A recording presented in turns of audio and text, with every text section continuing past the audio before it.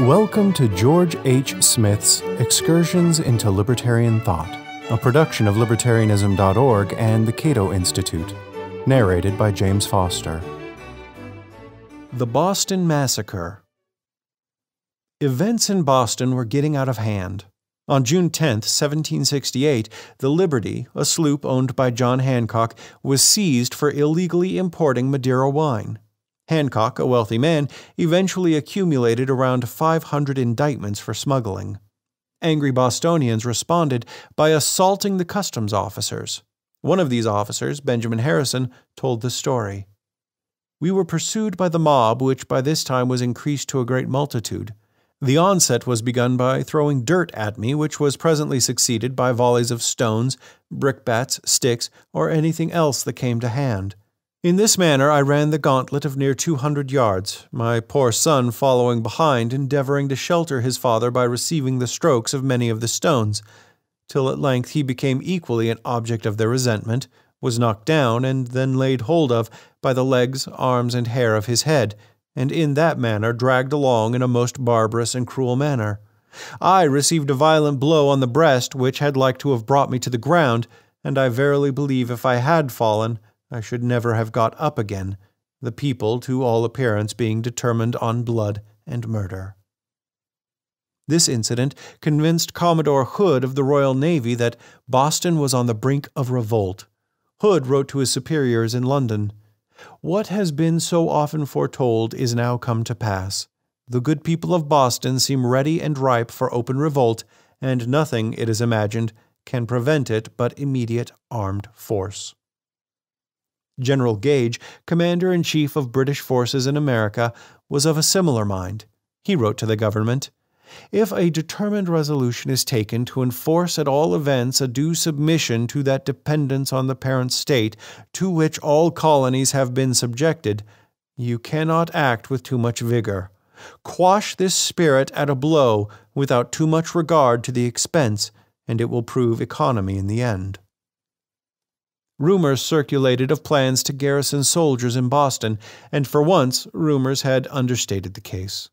Almost the entire British garrison stationed in Halifax, Nova Scotia, around 700 soldiers, arrived in Boston in September 1768, and an additional 1,000 soldiers were on their way from Ireland. As British warships sailed into Boston harbor, they lined up in a menacing battle formation, their broadsides facing the town. Bostonians were hostile but restrained. Local officials refused to provide quarters for the troops, so the British rented various buildings scattered throughout Boston. This was asking for trouble. The brutal punishments inflicted by British officers on common soldiers made desertions a constant threat, and now, without a central barracks or bivouac where the soldiers could be watched, they began deserting at an alarming rate, around 70 in the first 2 weeks alone. Consequently, the British tried to seal off Boston to prevent their own troops from escaping. Sentinels were ordered to keep a sharp watch, and they faced hundreds of lashes if they let a deserter slip by. At night, sentinels challenged passers-by who were supposed to respond by shouting, "Friend!" Few Bostonians were willing to play this game, so tempers flared as civilians confronted soldiers. Sam Adams was outraged by the military presence in his town. "When these sentinels call upon everyone who passes by to know who comes there, as the phrase is, I take it to be in the highest degree impertinent, unless they can show a legal authority for doing so. There is something in it which looks like the town was altogether under the government and control of the military power. And as long as the inhabitants are fully persuaded that this is not the case at present, and moreover hope and believe that it never will be, it has a natural tendency to irritate the minds of all who have a just sense of honor, and think they have the privilege of walking the streets without being controlled." The civil rights of Bostonians were in jeopardy. Some responded by affirming their right to bear arms in self-defense. One anonymous Bostonian declared, "It is a natural right which the people have reserved to themselves to keep arms for their own defense, and it is to be made use of when the sanctions of society and law are found insufficient to restrain the violence of government." Bostonians were getting touchy, to say the least, but they had reason to cheer on August 1st, 1769, when Governor Bernard sailed for England, never to return. Bostonians were not exactly sorry to see the governor go, as they indicated by posting broadsides with this farewell poem. Go, Bernard, thou minion, to thy country go, for Boston loud proclaims you freedom's foe.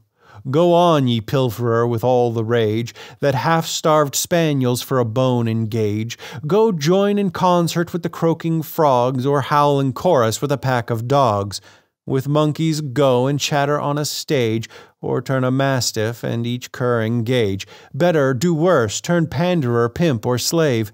Turn highwayman, turn murderer or knave. The military occupation of Boston caused many problems and solved none. By the summer of 1769, this was apparent even to General Gage. The people were as lawless and licentious after the troops arrived as they were before. They were there contrary to the wishes of the council, assembly, magistrates, and people, and seemed only offered to abuse and ruin. 2 regiments were withdrawn from Boston, but 2 remained. Scuffles between soldiers and civilians became more frequent, and tragedy struck on the evening of March 5, 1770. A scuffle escalated and ended in the death of 5 Bostonians. Eyewitnesses gave conflicting accounts of the Boston Massacre, as Americans dramatically called it, but the subsequent trial spoke well for American justice. The British officer in charge, Captain Preston, was defended by John Adams and acquitted by an American jury. Sam Adams, a distant cousin of John Adams, disagreed with the verdict, but he believed there was a more important issue involved. Incidents like the Boston Massacre were bound to occur whenever soldiers were garrisoned with civilians. Bostonians wanted the soldiers out of Boston. Thomas Hutchinson, the acting governor, partially complied. He withdrew one of the 2 remaining regiments to Castle William in Boston Harbor. This wasn't good enough for the Americans, however, so Sam Adams paid a visit to the governor. If Hutchinson had the power to remove 1 regiment, Adams bluntly declared, then he had the power to remove the other regiment. Adams issued a thinly veiled threat. It is at your peril if you refuse. The meeting is composed of 3,000 people. They are become impatient. 1,000 men are already arrived in the neighborhood, and the whole country is in motion. Night is approaching. An immediate answer is expected. Both regiments or none. Thomas Hutchinson capitulated to avoid a perfect convulsion, and Boston was spared additional violence. From 1771 to 1783, additional orations were given in Massachusetts to commemorate the Boston Massacre. These typically included condemnations of standing armies, that is, professional armies maintained in peacetime. Opposition to standing armies had long been an important element of radical Whig ideology, a political philosophy that animated the American resistance movement, and the Boston Massacre reinforced this traditional hostility. Consider this passage from the oration given in 1772 by Dr. Joseph Warren, a resistance leader who was later killed at the Battle of Bunker Hill. Soldiers are taught to consider arms as the only arbiters by which every dispute is to be decided between contending states.